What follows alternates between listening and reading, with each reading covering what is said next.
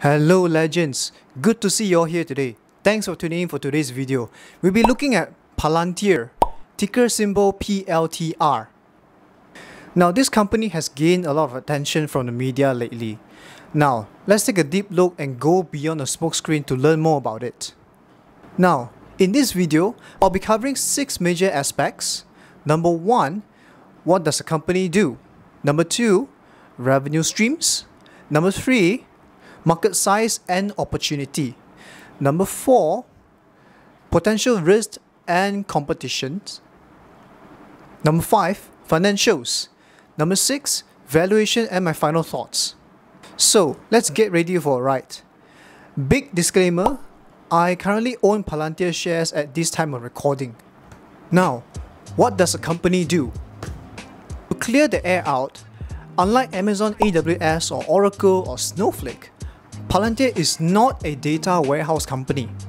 Palantir builds softwares to help clients retrieve multiple streams of data and analyze them using algorithms at speed. Here's a simpler analogy for you. Imagine now you're Bruce Wayne. You're busy running a Wayne tech business enterprise, plus your Batman suit designs are not done yet. Wouldn't it be great that you have a personal assistant that can instantaneously suggest solutions for your Batman suit designs? Now think of Palantir this way. It can actually pull data from your combat pattern data, your weapon armor preferences data and so on to suggest a design solution for your Batman suit design.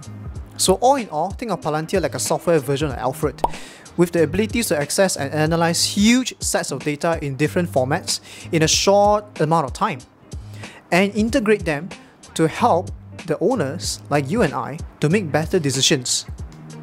Now, putting in the context of the data world, Palantir software products help retrieve data from different data warehouses such as Oracle, SAP, AWS, and so on, and help the users to find the hidden links between data points to help in faster decision making and analytics. The average normal user would find that Excel is more than enough for the day-to-day job.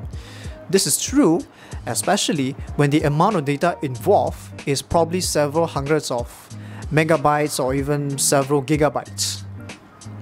But if you have terabytes or even zettabytes of data, and if you need to perform analysis on a real-time basis, you will not want to use Excel at all. Now, another example is that the UK government's National Health Service, in short NHS, has commissioned the use of Palantir software in the effort of COVID-19 contact tracing. So Palantir, they have 2 primary products, Gotham, wait, not this Gotham, and Foundry. Gotham was built for analysts at defense and intelligence agencies by helping them to track hidden patterns and hidden links of terrorists and threat level, etc. It was also reported that their software was used to hunt down Osama bin Laden. Now, as for Foundry, let's take the Airbus partnership as an example. Foundry has helped almost 100 airlines and their suppliers to share and operationalize massive scale data around production, inventory, sensors, and maintenance systems, thereby integrating siloed data points to enable greater data sharing efficiency. So all in all, think about Palantir as the OS for data, like your Android OS or Apple OS or Huawei OS. Now, what are their revenue streams? They've got 2 major revenue segments as reported. Number 1, government, where the US military department made full use of their software to help identify terrorism threats as well as the real-time combat mission resource deployment, etc. Number 2, commercial. They sell the softwares to other businesses who require extensive decision making based on large data sets for real-time situations. Now, based on the latest 10Q quarterly report, it seems that the government segment attributes about 2/3 of the total revenue. In terms of revenue segment by geographical regions, unsurprisingly, the US makes up 2/3, with the remaining 1/3 coming from countries such as the UK, France, and the rest of the world. Now, Market size and opportunity. Now, market size opportunity is of paramount to investors as it gives us investors a good gauge of the potential of the company. Let's take a look at this Statista chart that shows the volume of data generated in a worldwide scale. This to say, from 2010 to 2021, there has been a CAGR growth of 40% from 2 zettabytes to 80 zettabytes of data.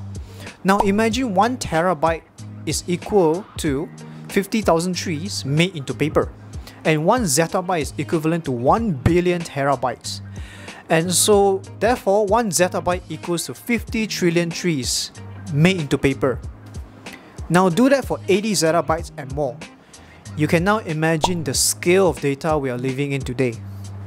Aside from that, the expected enterprise data volume is to be increased by 2x by the year 2022. This signals the fact that enterprises are gaining more and more data from all ends that can be utilized for greater efficiency in decision-making process. Palantir also estimated its total addressable market as $119 billion, of which $63 billion from the government or $56 billion from the commercial clients. So the key insight here is that the expected amount of data, be it generated or consumed, will be increasing moving forward. That being said, this is definitely a huge market.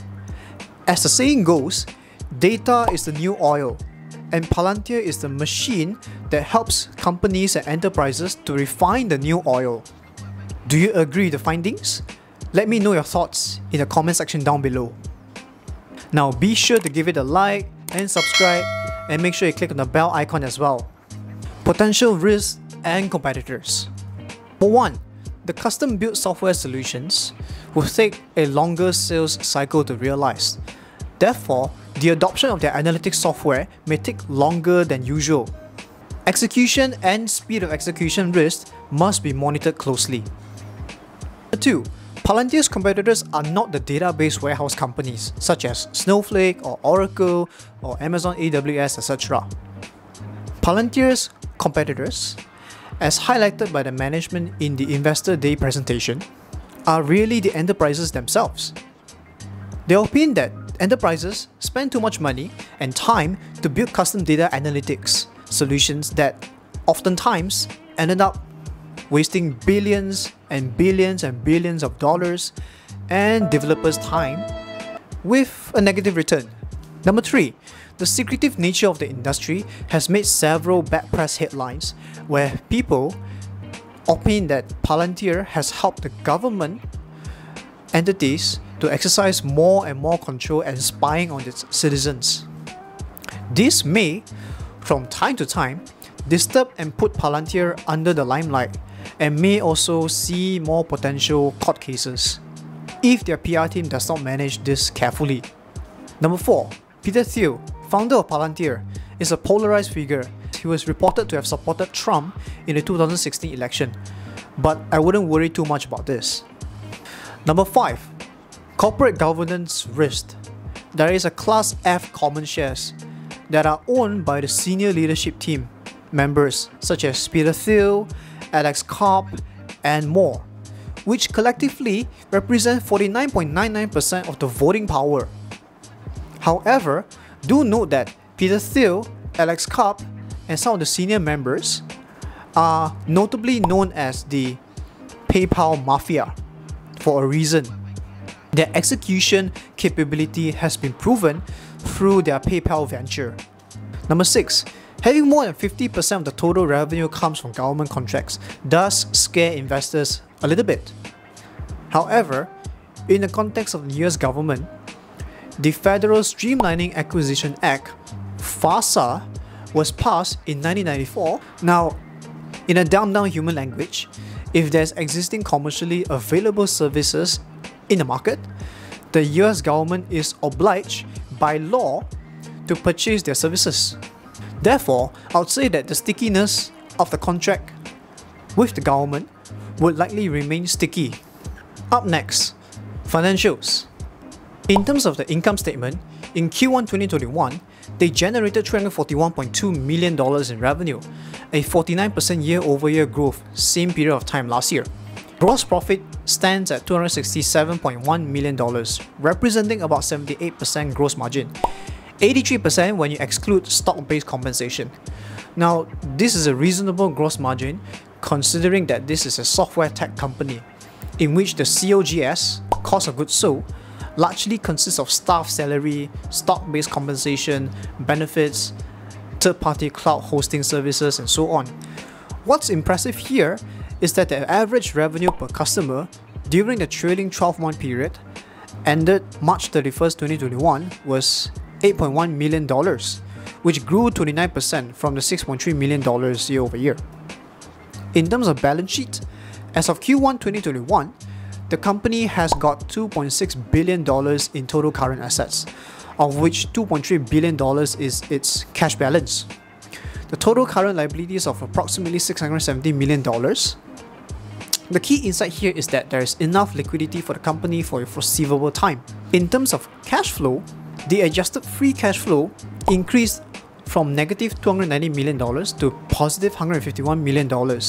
This is largely due to the inclusion of stock-based compensation. The company had been making losses since its inception 17 years ago. What?